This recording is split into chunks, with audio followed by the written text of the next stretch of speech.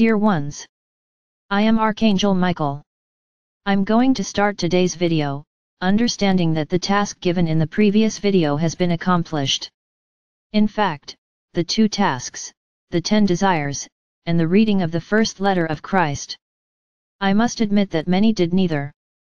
But that won't stop me from commenting here, what needs to be commented on. Anyone who wants to can read it later, or as I said yesterday, it's up to each person. So, continuing what I said yesterday, all the gods that arrived here were distorted by the dark ones.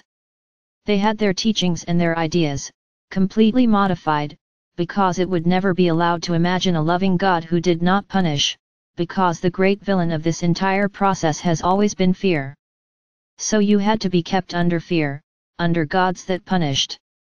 Even in the golden times, you already had the power to create, the power to receive back everything you emanated. So with so many rules, with so many limitations, with so many impositions, it wouldn't be difficult to imagine that you only generate bad things around you. And that was more than enough way for those who controlled to spread fear even further. You see, because you didn't do what we said, God punished you. Look, you lost everything, you lost your crops, you lost your cattle, you lost your food, because God punished you and made you lose everything. Many, today, still believe this, that they go through certain circumstances due to divine punishment, for something they supposedly did, and of course you always find the reason for the punishment, because you continue to be incarnated in Tercera, and reasons there will be no lack, so that supposedly you will be punished. Because you emanate wrong feelings all day long. So this has always been like this. Each accident, the more serious that Gaia caused, was the wrath of the gods, it was the wrath of the divine, so that you remained more and more afraid, more and more submissive to the rules, of those who dictated the orders. And in the meantime, religions began to appear. A religious leader emerged within each culture, who was supposedly the representative of the one who united them, who punished them. And yes, be sure that that representative always believed that he was the supreme representative of what the gods said. And everyone in the communities, everyone in the villages, in the cities, bowed to him before doing anything, because he said what the desires of God would be, of that vengeful God, of that punitive God. Then he determined how many sacrifices should be made, in the name of the peace of the community, how many animals should be slaughtered, how many virgin girls should be slaughtered, in the name of appeasing the wrath of the gods. My brothers, I can even tell you that in many places on your planet right now, this still exists.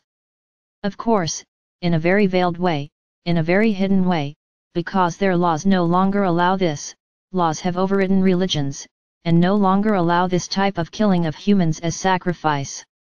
Barbarities still exist in this world, at this moment, today, now, all in favor of teachings that have been passed down over time, to precisely keep you out of the line of love and evolution, and keep you trapped in a series of cause and effect, because everything you cause, the effect returns. This is the law. There is no difference, but it is not the law of return as punishment, it is the law of return in which you receive exactly what you emanated. So if you emanated love, if you were kind, if you were charitable, the universe returns more of the same.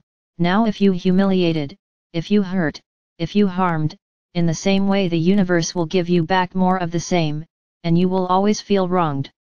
Because you think you didn't deserve that humiliating the other, and doing harm to the other, was because the other deserved it. So you did it, so you don't deserve to be punished. This is what was passed on to you. You became judges, condemning executioners of the other. I don't know at what point in your existence someone gave you a judge's clothes and gown, so that you could go out and judge your fellow human beings, not just judge, condemn, and inflict punishment on them. Interesting. This way of feeling powerful is very interesting, because this is nothing more than feeling powerful, thinking that you can have someone else's life in your hands, feeling like God. You have always liked to play God, to manipulate, to modify what nature gave you. What nature brought you was never enough for you, you always had to increase, modify, to make more money, to get rich, not for the good. Who cares? Who cares what happens at the end? Everything is the spring of the world, the energy of money. So you were totally induced to act this way. All religions were created based on a punitive god, based on a vengeful god. And into this world comes Sananda. I'm not going to comment on his story here. What I want in these videos is to comment on the importance and everything that Sananda represents for this planet and for the universe. So for those who read the first letter, you will notice that he was essentially human, in his first years of life, not that enlightened and perfect being, which you were led to believe, because he had not yet awakened. Exactly how many of you lived until recently? Until one day the moment came for him to awaken, and then he knew everything that our Father or Mother God wanted him to know, wanted him to understand, the power that you all have in your hands. Not the power that only he would have, no, it is the power that you all have. Of course, it is necessary to talk a little about Sananda's soul. He is an extremely evolved soul. And for those who believe that it is a fractal of me, no, it is not. He is an extremely evolved soul, with a lot of power of love and persuasion, with a lot of caring power, with that power to balance, to center, to show that not everything is what it seems. So this extremely evolved soul, of extremely high dimensions, has its role in the universe, not just on planet Earth. But what was happening here on this planet, was total alienation of everyone who lived here, from the divine, because you were not in touch with the loving divine, with our loving Father or Mother God, and ready to show you your powers. No, you linked yourself to other gods, not this one. You simply thought that this God was sitting on a cloud, with a hammer and a table, judging each one of you, defining where you were going, whether you were going to hell or heaven. A concept that is deeply rooted in your minds to this day, and that many believe actually happens, exists. So something needed to be done for the people of this planet. The time for change had come, the time had come for the people to awaken. Then Sananda's soul, with a lot of love, with a lot of determination, began to prepare itself, to take on this human outfit. As I already explained to you, it is not easy for a soul of such evolution to incarnate in this body here in Tercera. But he prepared himself over time. Everything was being organized so that his birth could happen. It was a huge milestone in its era. For the countries that worship him, here the beginning of a new time, here the zero mark at his birth, in which you place the time, as before and after Christ, such was the importance he had on this planet. Of course, not all religions accepted him as a son of our Father or Mother God, many continued his journey, but a large part of your planet accepted his words, accepted what he went through, the teachings he used. And this has reverberated to this day. We are here talking about him, 20 years later. So what I want to comment here is exactly what he comments in the letter, that a lot of what he said, people didn't understand, because they were so used to that experience of punitive and vengeful gods, which was very complicated for them to understand, that God is love, pure love, nothing more than that.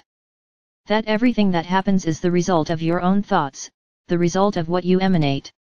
In his holy wisdom, Sananda thought, that after learning everything he learned, he would come to his people, and everyone would listen to him, everyone would accept him, and accept his ideas, and the people would evolve, and the people would be liberated.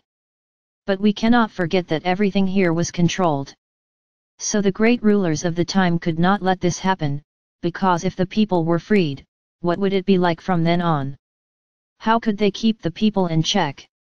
How could they collect taxes and fill their coffers with money if the people rebelled against paying them? Because there would be no more punishment, there would no longer be that punitive God who would punish them, if they didn't pay their taxes. What would it be like? And Sananda began to realize that change would not be easy, and he knew that many millennia would still come, until his word was understood, was truly absorbed. So notice everything he said. There were no recorders at the time, nor were there people who wrote down, word for word, what he said. Yes, his disciples told a lot. But you are fully aware that when you tell a story, you increase 1 point. This is the most perfect sentence I have ever heard from you, and I have learned, because it is so perfect. So imagine what was later passed on by his disciples. So my brothers, Sananda did not write the religious books, he did not publish any books, he did not record his messages, at that time. So everything was very well manipulated, so that something or other that he said would be perpetuated, but no, nothing that would bring you the great power that you have, and could bring the rebellion of an entire people, knowing that he would not be punished by his greater God. So notice my brothers, that today I ask you to read the letters. So it's as if you were 20 years ago, listening to what Christ was saying, what Sananda said, but today there is a difference, because the vast majority who are here, I want to believe, accepted the words they read in the letter. Some were perplexed, yes, because the story is totally different from what was told, by their religious books, and by their religions. But it's up to you to understand how much everything written there resonates with what you have learned. If you notice, I have already said a lot of what is written there, because this is the truth. It is not the truth of Sananda, it is the truth of our Father or Mother God. What Sananda tells in the letters, it is nothing more than the description of that our Father or Mother God does, and that has to be said by me, by him, and by all beings of light who start talking about our Father or Mother God.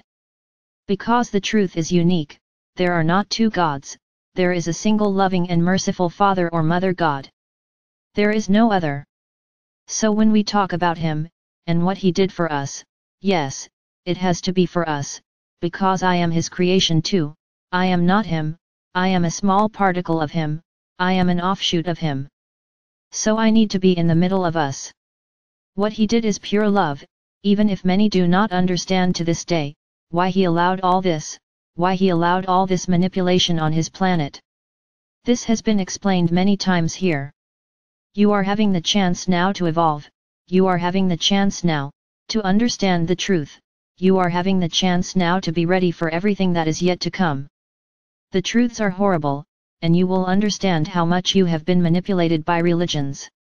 This is the saddest thing, because religions, nothing more, nothing less, were created, for precisely that, through beliefs and misplaced pieces of speech, from the great beings of light who have already been here, to show exactly, that they have no power, that power is in the hands of God, and that he does what he wants. In a way this is not a lie. God does what he wants, but always thinking about evolution, never about evil, never about punishment. You punish yourself, not him. You provoke the problem, and receive the return, nothing more than that. So my brothers, 20 years ago Sananda wanted you to awaken, and his words were not understood. Some even forced themselves to understand, but for them it was too complicated. But the important thing is that that spark of love, from this being of light, was planted in everyone's hearts, all who follow his words, because there are other religions, which do not consider Sananda, consider other beings of light. But most of your planet is Christian. So that's why what was said is so important, and the importance that Sananda has in this evolutionary process, which is happening now, and you will understand this much later. So my brothers, Sananda was human, because he was incarnated here, in this dimension, his soul was extremely evolved, but he came with the objective of freeing his people, of freeing you from the yoke of those who kept you imprisoned. But as we can see, here you are 2020 years later, starting the journey towards evolution, again, but this time, the limit has reached. So this time, there will be no more chance for you to remain trapped unless you choose. Whoever chooses to remain in this prison, very well, can go packing their bags, to catch that tram. That's all I have to say to you, and continue in this prison, imagining a punitive God, who punishes you, who punishes you, who judges you all the time. So this is what you will have, if you continue along this path, believing faithfully and piously, in what your religious books say, in what your so-called representatives of God say. It's your choice, who you want to believe in. The elevation that Sananda had, the moment he went to the desert, is what you are having now, only you are still very slow, in the knowledge of everything you have to understand. But exactly because he was an evolved soul, extremely evolved, he was able to go through that entire knowledge process in one go. You are moving towards this, towards knowing the truth of your souls, the truth of the power that you have, that you all have. You just need to believe in them, and you know, that when you believe, you succeed. So the choice is yours. Who will you believe, those who say you have no power, or those who say, you are powerful, you are capable of doing whatever you want, always being aware that everything you do it, there's an opposite reaction. Just that. This is the great teaching. So it's your decision, what you want for your life at this moment. I told you that this year would be different, that I would be preparing you for evolution, effectively speaking. And then I ask a question, are you ready? Are you ready for the truths? Are you ready to discover your powers? Are you ready to accept that you have been deceived all this time? But accept it without revolt, accept that everything was a growth, that everything was not an evolutionary passage, to bring you here, to this moment. So stop and think about what you want now, today, at this very moment. Do you want to evolve, but open yourself up to everything that will really come, or are you afraid of what you will know? Make your choices, make your decisions. And don't forget, for tomorrow a new task, read the second letter of Christ. I'm sure that at the end of reading these letters, you will no longer be the same, firstly because of the truths you will understand, second, for the energy you are receiving when reading each letter, and thirdly for the preparation that is being done in each of you, which is resonating with these letters. I am Archangel Michael. I am here always ready, and increasingly committed to evolving each one of you.